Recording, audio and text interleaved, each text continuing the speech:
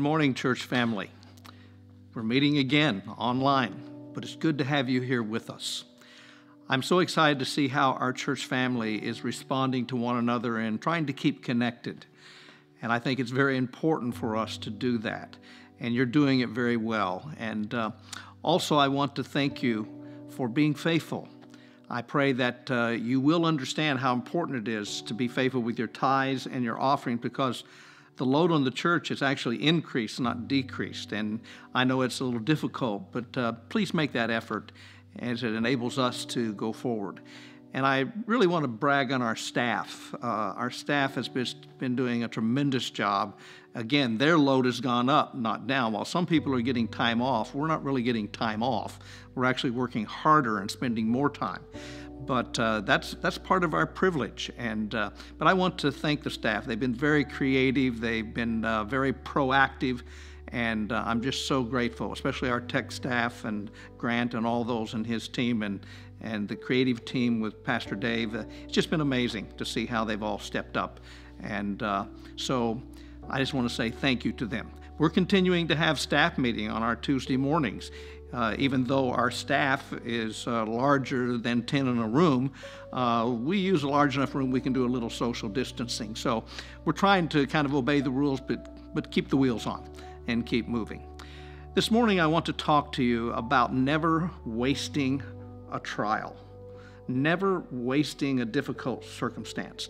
Now, I know that there are people with bad motives, even Marxists, who have taught the idea that you never waste a crisis. It's a time when you can kind of get your agenda in. And we've seen a little bit of that going on in Washington, D.C. this week. But the point is, there's a good principle there that we should all understand.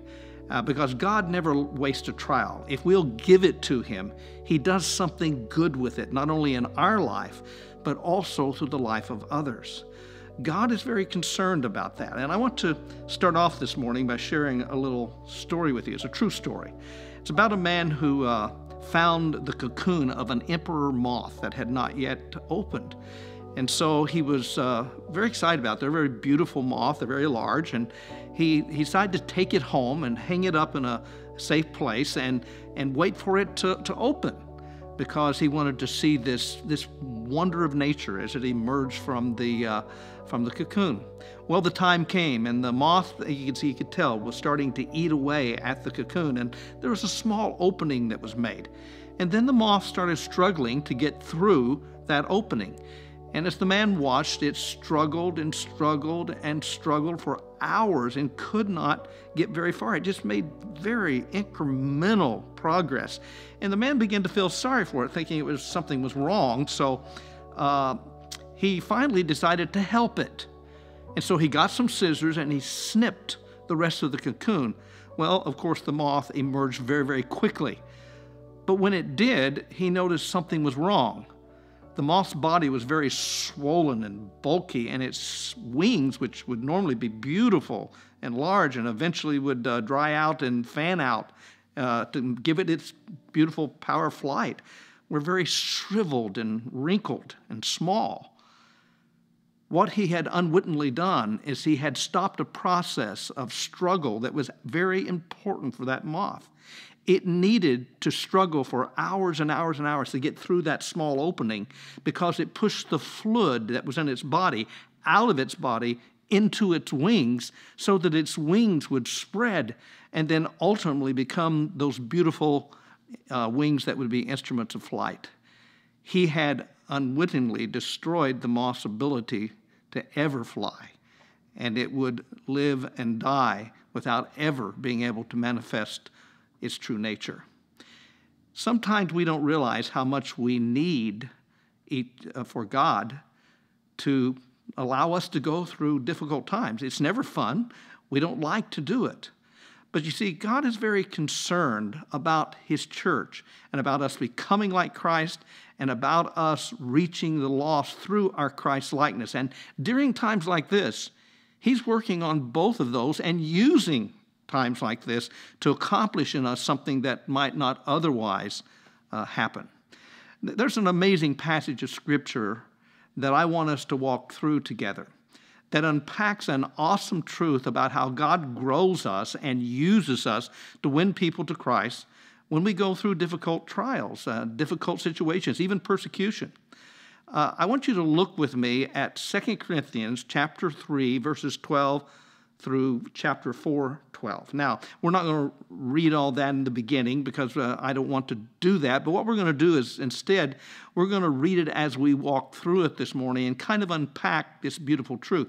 Now, the reason we're doing this is because we need the context to get the kind of the punch point at the end. And it is a beautiful truth about what God does in our lives and what he does through our lives when we're in difficulties and hardships. And that's what we've all been going through. Now, to communicate this truth, the Apostle Paul begins in 2 Corinthians 3, 12, 18, by explaining how God works to create in us the ministry of reflection, reflecting the glory of God. And so as we read through this first section, and I hope you have a Bible. I'd love for you to go get it. If you have it on your iPhone, your iPad, surely you have a Bible lying around, maybe one you use for devotion. Go get it. It would be good to have as we walk through this passage because you'll be able to follow Paul's argument and see this incredible truth that emerges at the end of this passage.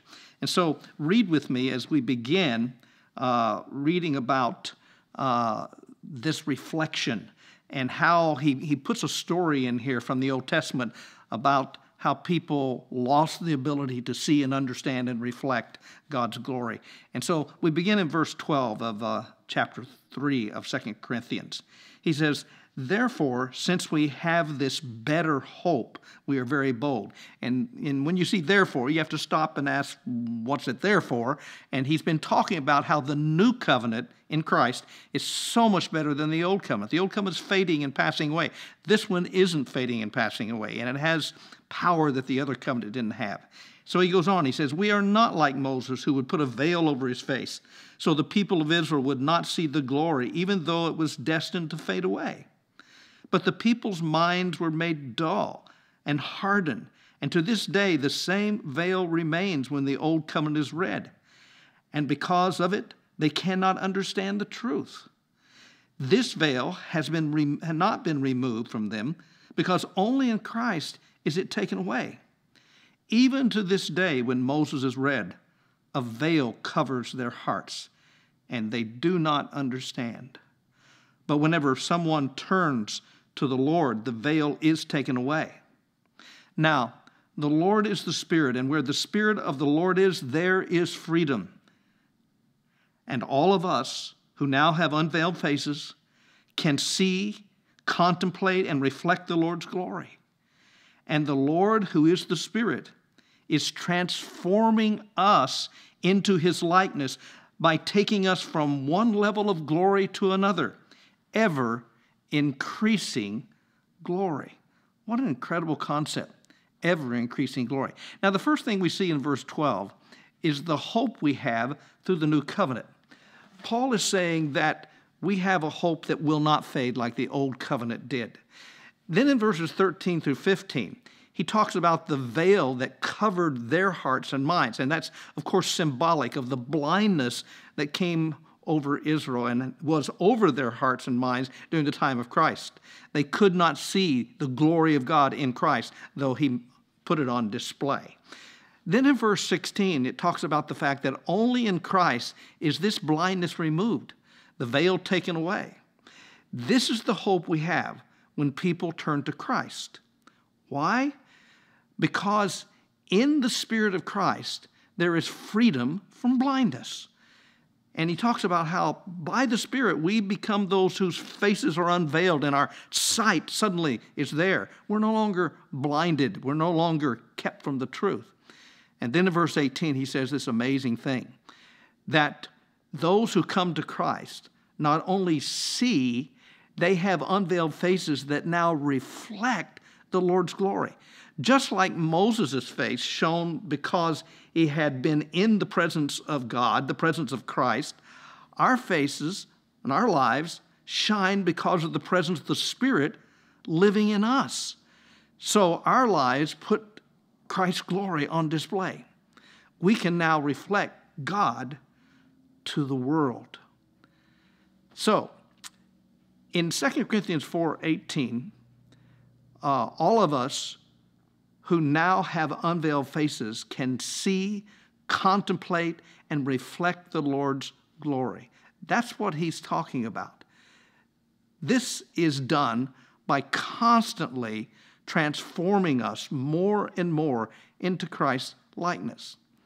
The latter part of verse 18 says this, and the Lord, who is the Spirit, is transforming us into his likeness by taking us from one level of glory to another, ever increasing glory. So first, there are those who have their faces unveiled. That's the believers. That's us. And they become those who reflect the glory of Christ to the world by having his Spirit living in them. So, we are now ready for an understanding of how we walk into the circumstances of this Satan-controlled world and deal with helping blind people see and people who do not speak the language of the truth, except as we will see in a very narrow area of life, to get a translation of truth they can comprehend. This leads us to our ministry. That's the next thing Paul wants to put in front of us. And he does that in verses 1 and 2 of chapter 4 as it transitions. Remember, there's no chapter division when Paul wrote this, but the transition is here. And here's what he says. Therefore, since through God's mercy we have this new way to minister, we do not lose heart. Rather, we have rejected all shameful procedures and underhanded methods. We don't need them, is what he's basically saying. So we don't use destructive or deceptive tricks, nor do we distort the word of God. On the contrary, by telling the truth plainly, we commend ourselves to every person's conscience in the sight of God. So Paul is saying that we have a ministry that is a new way of reaching people. What is that ministry? Reflecting through our transformed lives the truth of who Christ is. What an incredible thought. In the latter part of verse 1 there, he says, this is the very difficult world in which we have to minister to people who cannot see or hear the truth. We do not lose heart. Why do we not lose heart in this difficult world where people are blind, their faces are veiled, they can't perceive truth? Well, he's going to tell us. We'll see in a very encouraging truth about that in a moment. But we might ask, they're still blind, they're still deaf, but hold on. In verse 2 he says, we therefore don't have to communicate our message to the world the way those of the world communicate their false messages. We keep a holy and upright life. In other words, our transformed life on display as we minister in this new way. Paul is, however, very intent on us understanding the difficulties we face in trying to reach others. This leads us to his next real important transitional point, and that is the situation. The situation. We've seen the reflection we're supposed to have. We've seen the message we have, but now the situation in which we have to communicate that message. And that's in verses 3 and 4 of chapter 4 of 2 Corinthians. He goes on and says this, and even if the good news we preach is hidden behind a veil, it is hidden only from people who are perishing.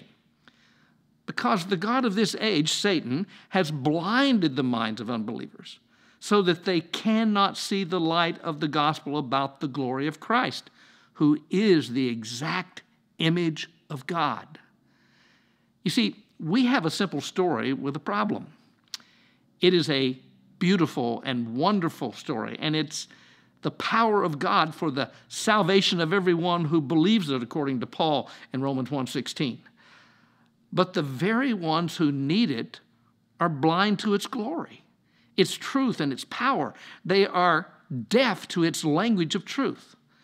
The cross should open our eyes to God's amazing love and passionate desire for the salvation of everyone. In fact, there is a wonderful verse in the Apostle Peter's second letter, which we often quote but seldom fully understand. It is 2 Peter chapter 3, verse 9. He says, "The Lord is not slow in keeping his promise, as some understand slowness. He's patient with you, not wanting anyone to perish, but everyone to come to repentance." Now, we get the part about God wanting everyone to come to repentance. That is a glorious truth, and it's confirmed everywhere in the Bible, in the New Testament. However, we miss the immediate context that makes this statement even more amazing and calls to us Christians to realize how dedicated God is to using us to reach those who have not yet repented. And here it is.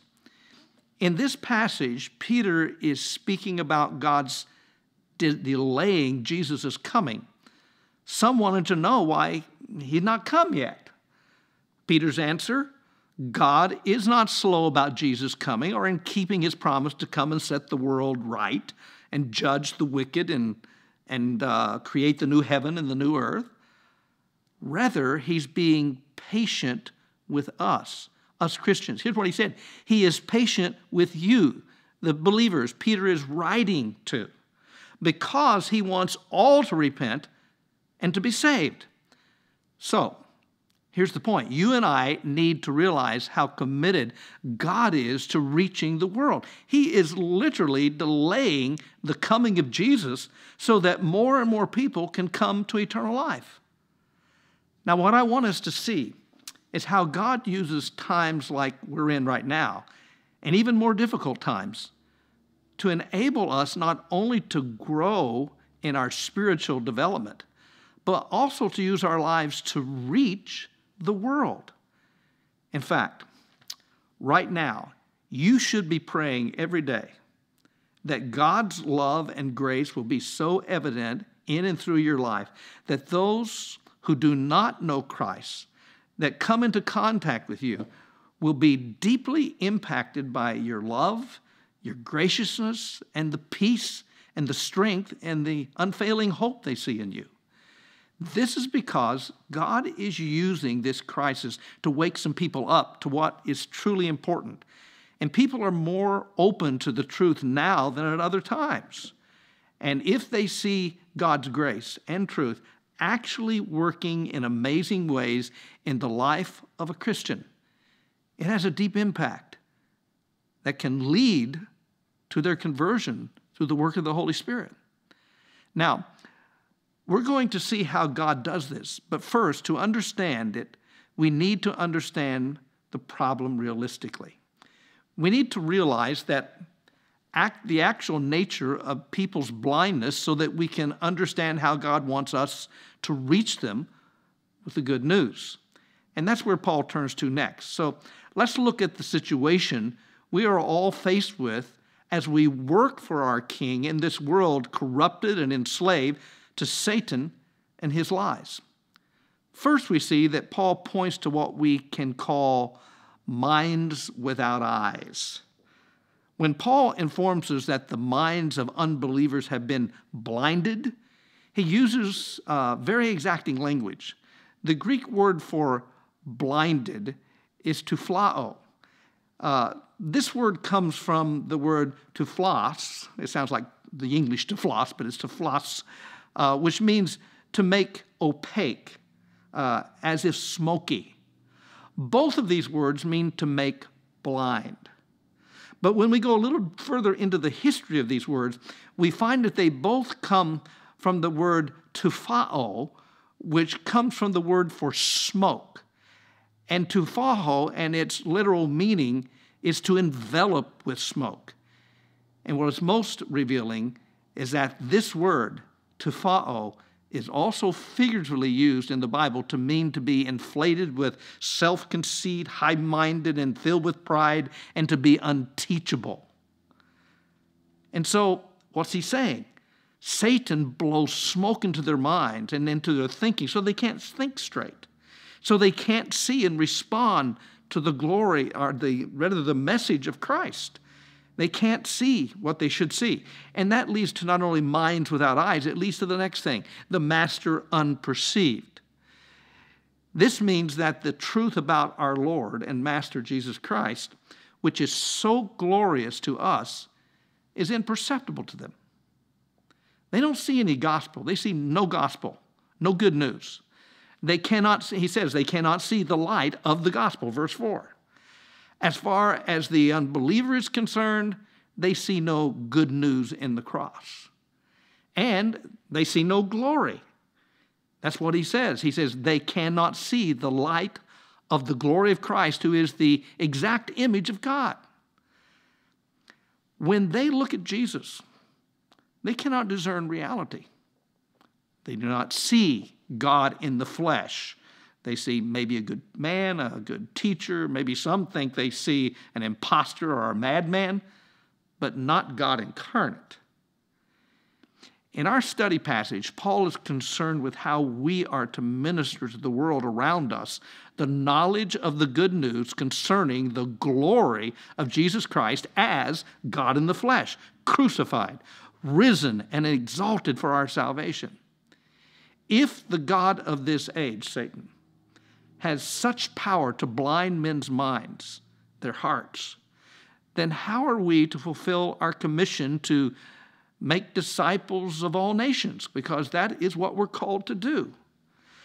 How do we pierce this darkness?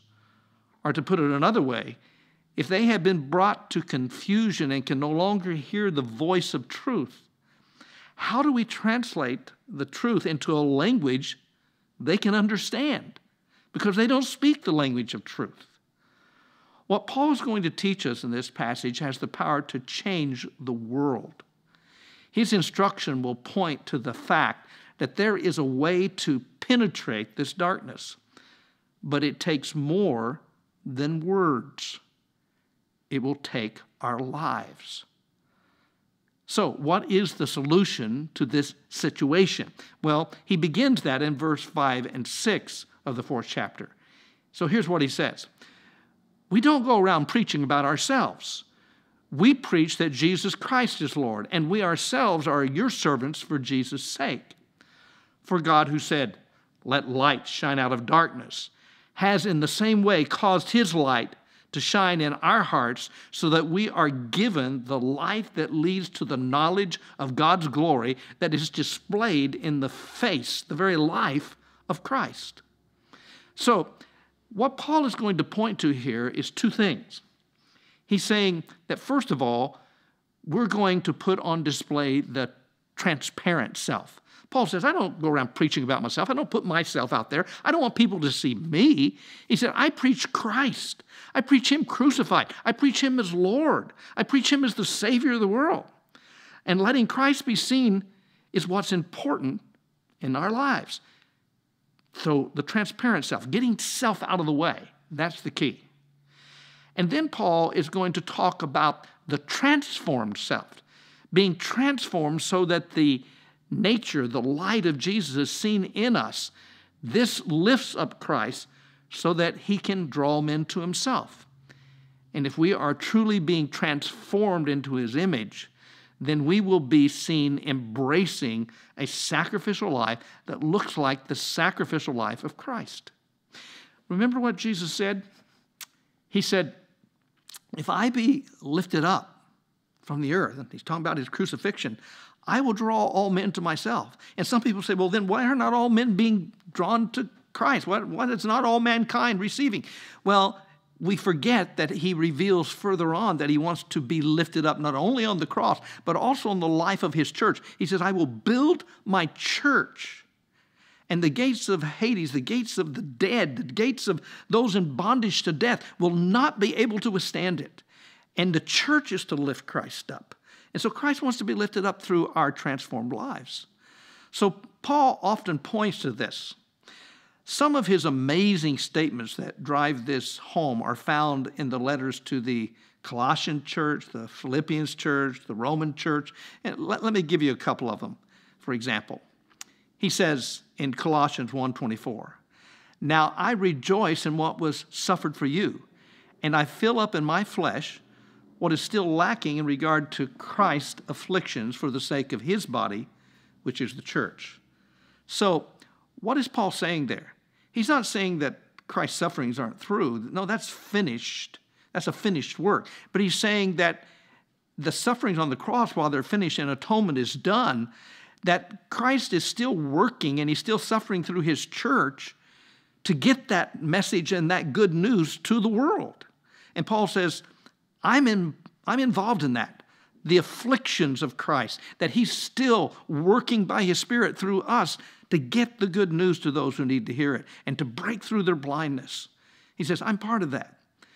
To the Philippians, in Philippians 1:29, he said this, for you have been given not only the privilege of trusting in Christ, but also the privilege of suffering for him. Wow. Do we think of suffering with Christ as a privilege? I doubt it. But the truth is, if we suffer with him, then we really are his friends. We really are in the trenches with him. We are workers together with God. Paul said it this way in Romans 8:17. Now, if we are children, then we are heirs, heirs of God and co-heirs with Christ, if indeed we share in his sufferings in order that we may also share in his glory. Wow, share in his suffering so that we may also share in his glory. And while most of this suffering for him will come from the evil world, you also need to know that God will also use redemptive discipline that often feels very painful and is to do something very important in making us strong as strong as we need to be to survive with our faith in this evil world. For example, let me give you an illustration. A man remembered seeing a young giraffe born in the wild. And he was amazed how this process took place as the young giraffe was born and fell onto the ground. Of course, it's all legs, and it's all eventually gets up where it can at least set upright with its legs folded under it. But he noticed that the mother got over the young giraffe and just kind of stood over it for about a minute. And then she did the most counterintuitive thing he could imagine. She took one of her long legs and she kicked that young giraffe just sprawling across the land, just boom, tumbling. And she kept doing that until he finally got up and got to his feet, because she wanted him to learn how to get to his feet quickly. Secondly, once he got to his feet, she knocked his feet out from under him, so he had to do it again. And she kept doing this until he was quick to get up and quick to start moving around. Why? Why was she doing that?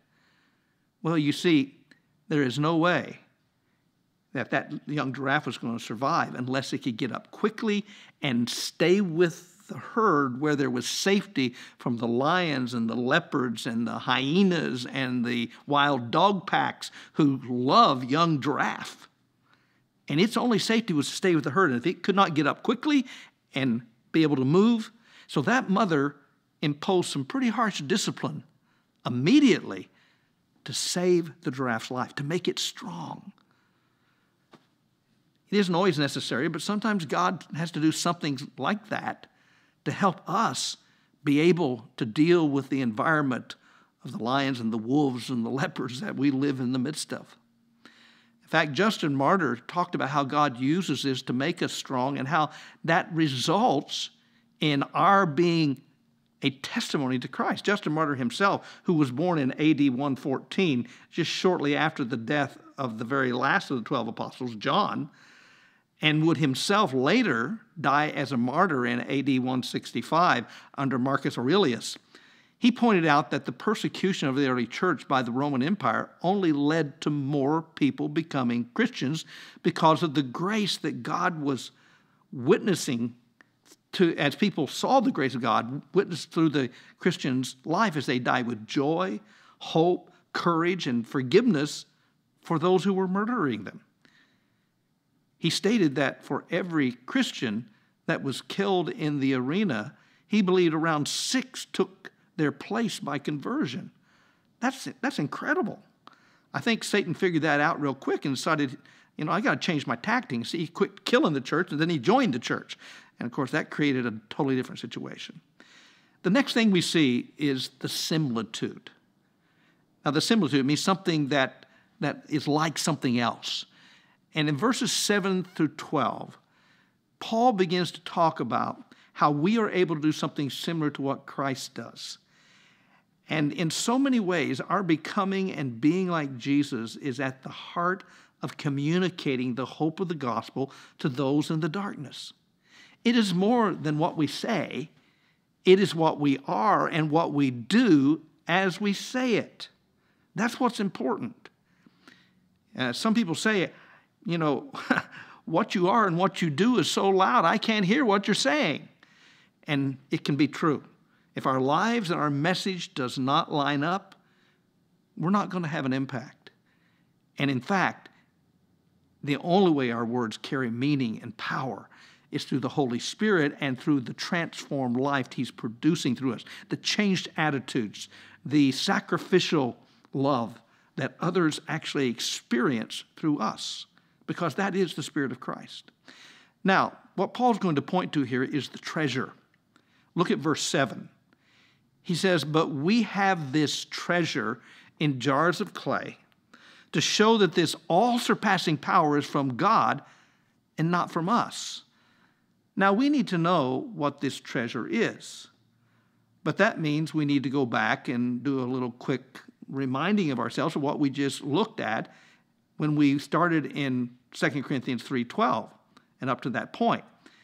And so if you remember that Paul was talking about that we are able to reflect the glory of God as we are being transformed into His likeness.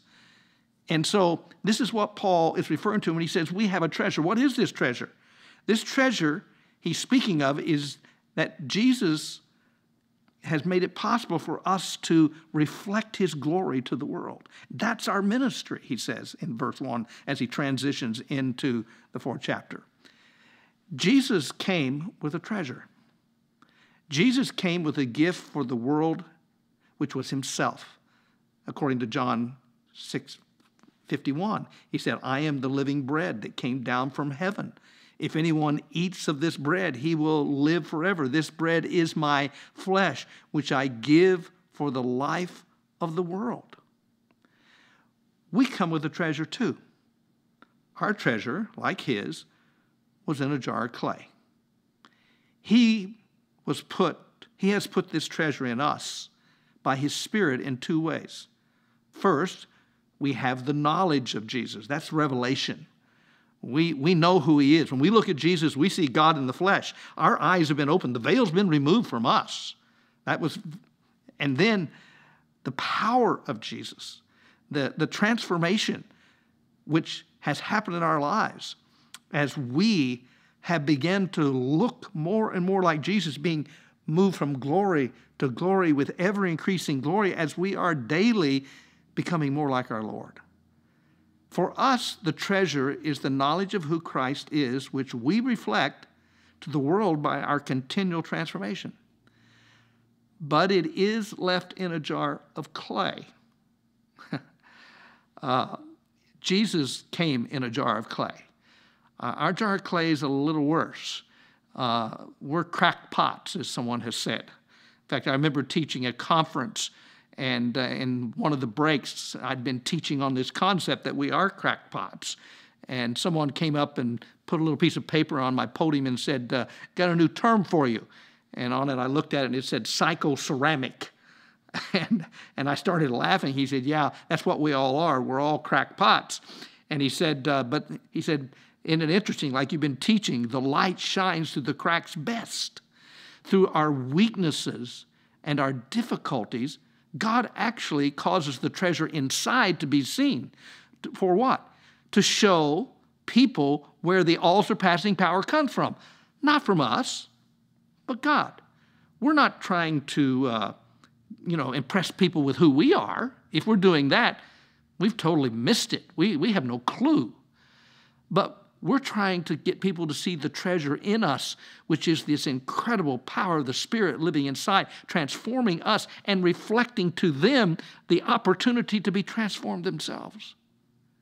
Now, the next thing, though, that Paul wants us to understand is that we have to make this treasure known. There are two metaphors that help us understand what Paul is about to now reveal to us about how we make this treasure that we have known. And they are the metaphors of seeing and perceiving and hearing and understanding. Seeing and perceiving, hearing and understanding. Both need a translation into a form that the unbeliever can see, hear, and understand. In a sense, we're going to do something very important to make that possible, according to what Paul is going to teach us. Unbelievers do not speak the language of truth except where the realities of life force them to do so. You see, often unbelievers deny truth. They deny reality until it comes crashing in after they make some bad choices and the consequences show up and payday comes. And that's where sometimes God uses that to wake them up to the fact that there really is truth and they do have to answer to it. And he's going to do that in their lives, and he's going to do it through our lives in a way that helps them to see that the message we have is genuine. So the first thing we're going to see here is the translation. The translation, how God is going to translate what they can't see and understand and hear and understand into a form that they can see and understand, into a language, so to speak, that they do speak. Look at verses 8 through 10 of 2 Corinthians 4. He says, "We are hard-pressed on every side, but not crushed, perplexed, but not in despair, persecuted, but not abandoned, struck down, but not destroyed. We always carry around in our body the death of Jesus so that the life of Jesus may also be revealed in our body." Now notice the first thing he says. He says, we're hard-pressed. The world looks at that and says, look at them, they're hard-pressed. They're going to be all upset just like we are. But Paul says, but we're not crushed. They look at it and say, you should be crushed. But he says, we're not crushed. What's happening here? They're starting to see something other than us, though they may not realize it yet. And the world takes note that we should have been crushed, but, interesting. But we've got their attention. Then he says, next, we're perplexed. Perplexity is one of the most difficult things to deal with in life. Not knowing who you are, not knowing where you're going, not knowing what life is all about, not knowing if there's life after death, not knowing if your life has any meaning. Perplexity. And so many people end up in depression and despair. But Paul says, we're not in despair, we're not in depression. And they wonder why. We have this strength not to be depressed. They're going, that's weird. They should be depressed just like all the rest of us get. But they're not. Paul says, and then it's ramped up a little more. We are actually persecuted. And the world says, oh, now they'll feel abandoned. Now they'll start singing the woe is me and start sucking their thumb and, But he says, but we're not abandoned. We know that God is still with us. We're never abandoned. He will never leave us. He'll never forsake us. And they say, this really is strange. They should be singing the blues. Why are they not singing the blues? He says, and then sometimes it even goes to this extreme. We are struck down. And the world says, that'll do it. They'll be destroyed. That'll end their faith. That'll end their confidence. That'll put an end to their hope and their good news. And Paul says, but we are not destroyed. And they come asking, where does your strength come from? How is it that you can respond like this? And what is our answer? Well, here's what it should be. What you see is his strength, which you claim doesn't exist. But now you know it must. because it is being manifested through my body and through my life and through my soul. You see, the very thing they claim doesn't exist, the treasure inside of you, is what they're seeing. And it's being put into a language they understand. They understand hardship. They understand difficulty. They experience that too. That kind of truth breaks through. And when they see it in our life and see that we respond very differently, they go, what's going on here? What is it they have that I don't have? Thus we have been used of God to translate the glory of his person and power into a realm of truth they can comprehend. And they're forced by life to comprehend hardship and trouble. And so it becomes a language they understand. This is the language of the cross, in which people can look at that and see the love of God that they just couldn't comprehend before. This is redemptive sacrifice for Christ's sake, his kingdom. And we're called to be willing to suffer like this, if necessary, to reach someone and change their eternal destiny. Would it be worth going through some suffering if it changed somebody's forever?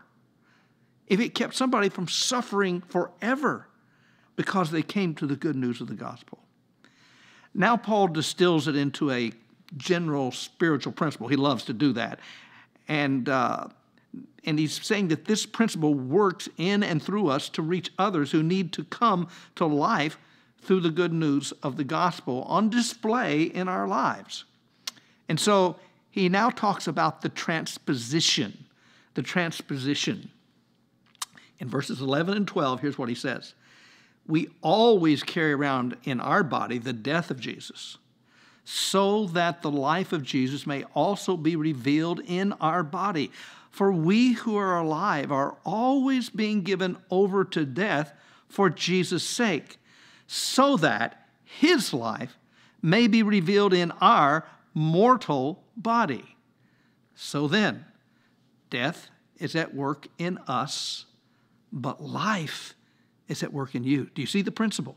Death is at work in us, but life is at work in you. Our mortal bodies have a purpose in the here and now.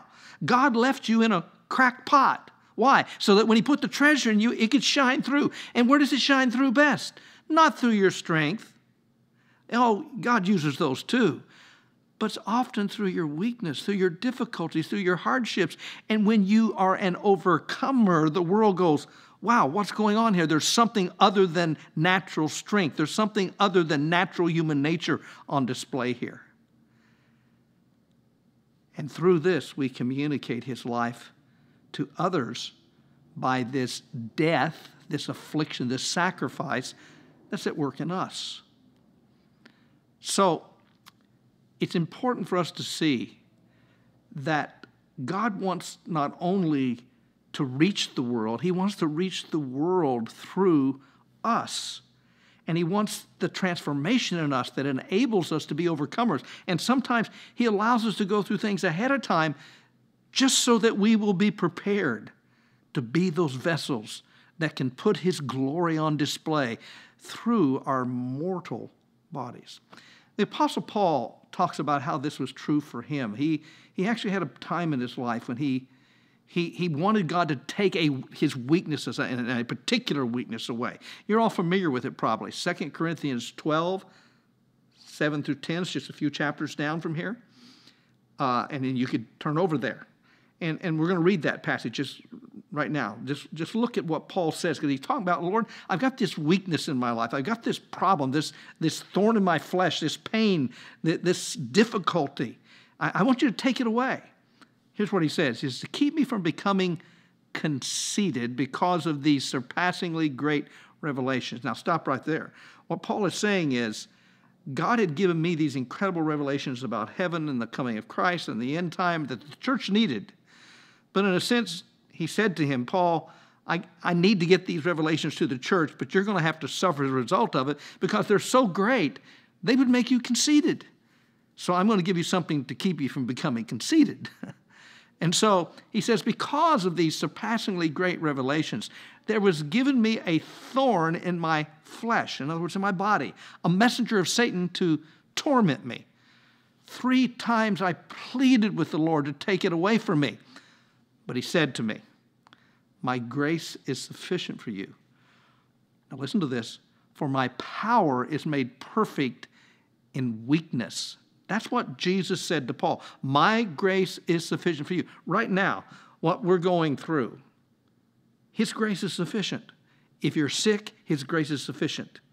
If you're bored because you can't do the things you want to do, his grace is sufficient. For Christians who are suffering persecution in many parts of the world, his grace is sufficient. For his power is made perfect, what? In our talents and abilities? No, in our weakness. Now, that's what Jesus said to Paul. Now I want you to notice how Paul responded. He said, therefore, I will boast all the more gladly about my weaknesses. I'm going to brag on my weaknesses. Why? So that Christ's power may rest on me. That is why, for Christ's sake, I delight in weaknesses, in insults, and hardships, and persecutions, and difficulties. For when I am weak, then I am strong. Wow. Paul's request to Jesus was, please, Lord, take this away. 3 times he pleaded with the Lord to do that. Jesus' answer was a principle of ministry which could be paraphrased maybe like this. Paul, where there's less of you, there can be more of me. And so I'm going to leave this weakness there because there's a whole lot less of you there. And that's where my light can shine through. I'm going to leave you in a mortal body. I'm going to leave you a little bit of a crackpot so that my light can shine through your difficulty. You see, it's not our talents we struggle most deeply with and surrender to God. It is the willingness to display our weaknesses. Paul's response was to glory in his weaknesses for Christ's sake and the sake of the gospel. Now, none of us need to glory in our weaknesses and our problems and everything for the sake of our weaknesses and our problems. That'd be insane. He's saying, but I am willing, if it will bring glory to Christ, if it will help someone see the glory of God in the face of Jesus Christ, the life of Jesus Christ, and if it can bring them to eternal salvation, yes, I'm willing to suffer temporarily. It's for an eternal good. That's my calling. That's my purpose. That's your calling. That's my calling. We are called to suffer with him that we may also share in his glory. Very important for us to understand that God wants to work through our lives. I want you to know that while we're all missing getting together, I hope you're missing, and I am, we're still connecting. We had several thousands of people connect last week online with us, and we're grateful for that. We should all show up every week, okay?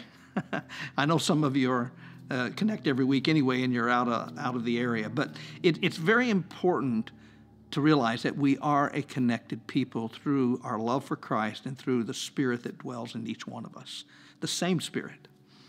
I want you to know that we love you and that we're praying for you, and I pray that you will pray, that God will use your life during this time. I felt it was important as a pastor for us not to have a united pity party, but to really think about what's God wanting to do with this? How does he want to use my life now? He wants to use you. That's not even up for debate.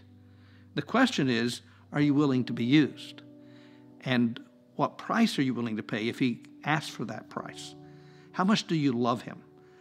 How much do you owe him? Think about that one for a while. But if he wants to use your life to bring somebody to eternal life, can he? Are you willing? Paul's saying we can penetrate their darkness.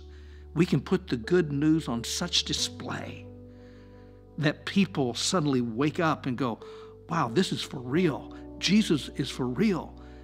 And their lives will be transformed. When we become more like Jesus, true disciples, a disciple becomes like his master. Then evangelism becomes automatic because people look at our lives and go, wow, the way you love, the way you sacrifice, the way you live, the way you respond to difficulty is just so much different. The problem today is that so often Christians aren't different. And that's sad because we can be. We have a power in us that we need to learn to tap into, and it's infinite.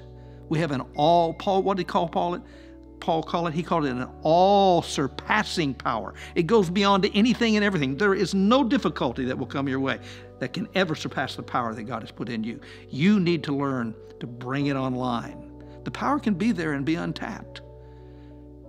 So by your faith and by your willingness to obey, because obedience is faith in action, that power will be released. And when you make the decision, there's an ocean of God's grace and power to fulfill that decision when you're doing something according to His good will.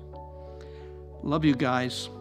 Pray that you will continue to trust Him, look for opportunities to serve Him, look for ways to encourage one another. I pray that as we walk through this time, that you will keep our president and vice president and our leaders in your prayers, and pray that God will end this plague quickly. But at the same time, don't ever waste a crisis.